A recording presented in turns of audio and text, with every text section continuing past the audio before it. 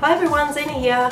Today's tutorial is an eye makeup look for people who wear glasses. I am still currently overseas, so I have recorded this video just before I went, but I am due back in about a week's time. So there are definitely a few differences with how you would do your eye makeup when you do wear glasses.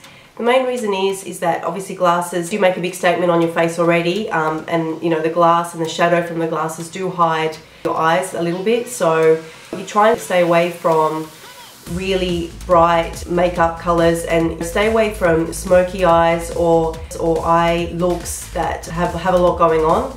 So try and keep the eye look quite simple, just so they do stand out from the glasses and they do look nice and bright and wide opened.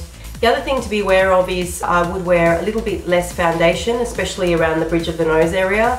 I tend to always put a little bit less foundation around the nose when wearing glasses. And very important is to make sure that you wear a loose powder. And again, this just stops the glasses from slipping and just kind of acts as a barrier to, obviously you're still going to get the red marks and still going to get the dents, but it'll just help that out a little bit and it won't make it as severe if you do actually have the loose powder on. The other thing tip to keep in mind is when you're doing your mascara is to go for thicker lashes rather than longer lashes, and definitely try and avoid false lashes. If your lashes are too long, or if you do have false lashes, there's a high chance that your lashes will touch the lens, and that will be really annoying for you. Depending on what type of glasses that you have, your eyebrows may be covered or your eyebrows, like mine, may stick out. So it actually makes a big difference if you keep your eyebrows really clean and really well kept when you are a glasses wearer. It just makes everything look neat.